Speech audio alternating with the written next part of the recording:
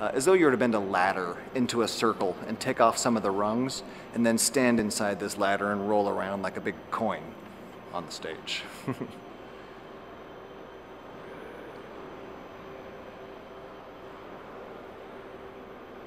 I remember saying to my dad, "Dad, it's starting, it's starting." And what I like to say after that is that little did I know is that something actually was starting. And then when I saw this, this warrior up on stage move and manipulate this wheel for the 5 minutes that he was on stage, it did something to me. It gave me this great spark. It comes from an Austrian man named Otto Fick. I can't pronounce his name well, but anyway, yes, it comes from an Austrian man, and it was invented in the mid-1920s, and it was made because his grandfather was a blacksmith, and he put two cart wheels together with some sticks and rolled down a hill. So this man, Mr. Fick, built his and patented his wheel based on being able to roll down a hill. There's a straight line event, a spirals event, and a vaulting event. Straight line would be where you have the wheel up on its own two edges, rolling like this, and with that you'll do your elements either within the wheel, always on a straight line like this, up and around the top of the wheel on the different bars, for example. As we go into a spiral event, the spiral event is when you tilt onto one rim of the wheel and you roll around like this, and you go around backwards like this. And then as you get into the vaulting event is where you push the wheel and then you run and then you jump up on top of the wheel with the momentum of the wheel and do some kind of a flip off of it. Those are the events for competition German wheel. I went and I saw a Cirque du Soleil show called Quidam. And in the back of the program, it had an ad that said, "If this is your dream, it can be possible. Join us at the National Circus School in Montreal." And then I ended up quitting my day job so that I could spend my days training for the circus.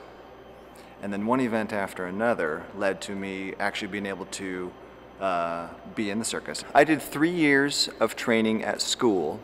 That was full-time training. And then I went out into the world and did work. But the way that it had gone is that at this moment that I started to get intense about really focusing, and this was a 2-week period. This wasn't a long period of time. After I had kind of stepped away from doing German wheel, I found a 2-week moment of really deciding that this is what it was that I was going to do. A couple of months later, in a place that I was working at, teaching the flying trapeze in Los Angeles, Cirque du Soleil was going to be coming into Los Angeles to give auditions.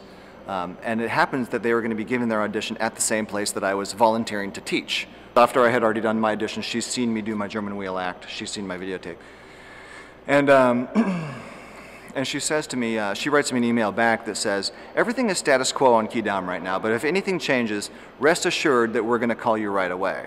At that point, I was still living in Los Angeles, and I was practicing my German wheel on the cement basketball courts outside. I was going every day to the basketball court to do 10 shows a week. I wasn't going to train, I wasn't going to practice German wheel, I was doing 10 shows a week for Quidam on this basketball court. Understand, I was putting myself already in the mindset of doing 10 shows a week. I was really showing that this is what I wanted to do, because the thing is that if that ship came in, this was my dream. If that ship came in, I didn't want to miss the boat, right? I didn't want to not be ready. And when they finally called me to come and do the show, I sat in the car and I cried in front of my dad for 20 minutes. I was like, I'm gonna go to the show. And this is 10 years later, right? This whole 10-year journey of traveling and doing the show, there's a lot of ups and downs that come with it. There's a great excitement of going to a new city, and then there's a difficult part of not having roots, and then finding this path, finding your roots on this path of something that's so up and down.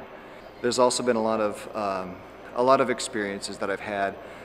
You would think that I've had an injury during the show, which put me out for a year, and I had to have surgeries on my shoulders.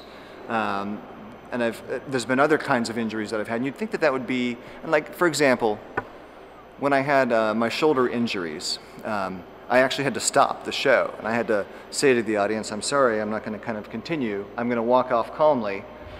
So that you know that nothing is wrong with me, because they all saw me fall, and I've fallen a lot. I've fallen a lot in front of thousands of people, and there's a genuine humility that comes with this fall. But none of those falls and none of those injuries I would call my worst experiences. They've all been something that's given something. You know, there's a lot that I can pull from that would be my best experience. One that was really heightened with emotions would be the very last show. And the very last show, it was just everybody was on their top game. Nobody was fearful. Nobody was anxious. Everybody was just really there to give everything that they got.